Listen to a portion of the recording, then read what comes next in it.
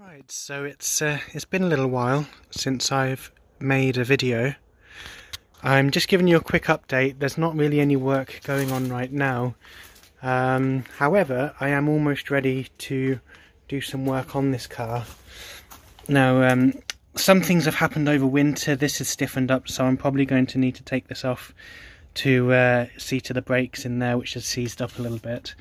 But it's not a big deal.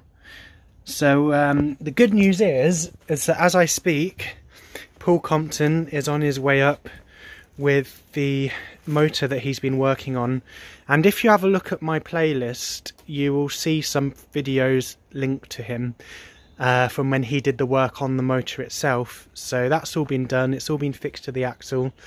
I've just got to do some painting on the axle and bolt it up to this car. And then it's just doing a bit of electrical work, getting it all running on the new inverter. Now that it's springtime, despite the slight coldness in the next couple of days, the sun's still so nice and warm out right now. I'm going to start working on this again after I've got some other things done. I've got some potatoes to plant, solar panels to get in. So yeah, it's all back to doing projects now that I'm crawling out of winter hibernation. Parts that this car needs seeing to is the seal around here, but this part, because this window may need to come off to be repaired properly, I may do this job with going green. However, when you look in there, you should see some rust. That part I could probably do myself, but I think I'd rather get this to going green to do a proper job of it. So that's not a huge issue, that's not going to get destroyed anytime soon, so I can wait on that. I'm just going to get it running, finally get it back on the road and see how this new motor performs.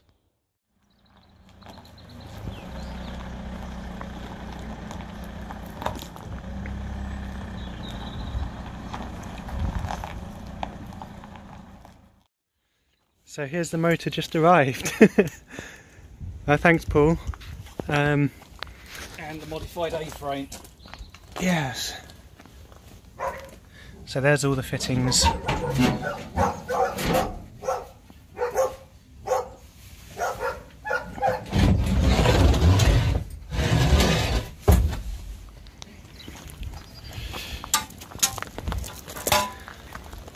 So that's all the modified for the motor to fix onto the top of that. So that's just going to come off the other car, and we're just going to bolt that straight back on to make it easier, so I don't have to take all the suspension apart or any of the brakes. Actually not too heavy, is it?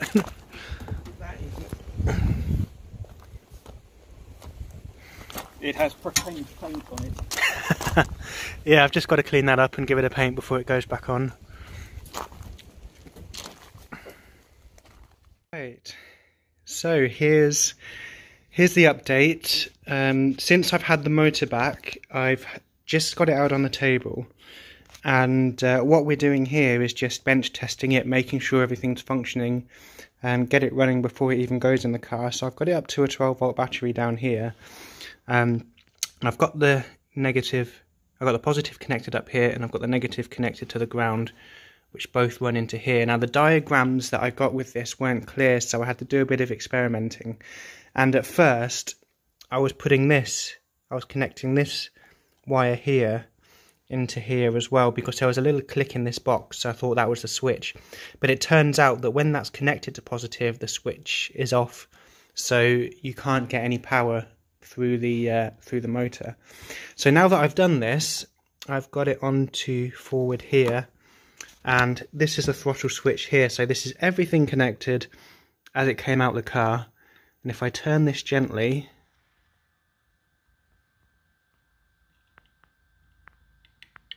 I have to be gentle because it can be quite fast. Now I don't know if that's a bearing or something, but there's a little bit of a noise.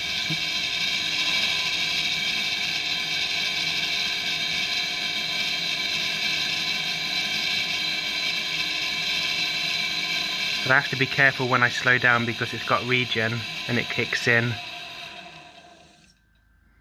But there we go. if I kicked it in at high speed, it will just throw the motor straight off the table. So we've got all of this connected, and everything seems to work. That's the regen disable. So if I click that, that turns regen off. This is the power saver, so I assume if I turn that up, it will put more power through the motor. And if I just turn this around, it's back into forward drive. And there we go.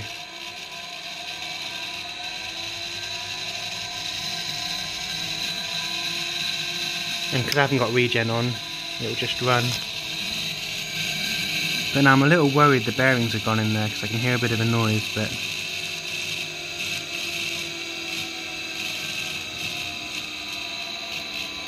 we'll see. Maybe talk to Paul about that, see what he thinks of that noise. But no, that's the system.